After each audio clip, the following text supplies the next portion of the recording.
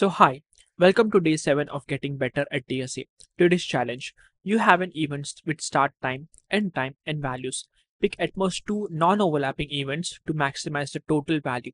How do we efficiently find the best pair? So the smart approach is sort it first, then pre-compute and then at last do the binary search. First, sort events by start time. This lets us process them chronologically. Here's the key optimization. Pre-compute the maximum value available from each position to the end.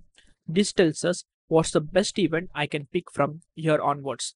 Now for each event, we ask, can I pair this with something later? We binary search for the earliest non-overlapping event, one that starts after our current event ends. The sorted order makes this blazing fast. If we find a valid pair, we add the current event's value to the best possible value from that point using our pre-computed array. We also consider taking just this event alone.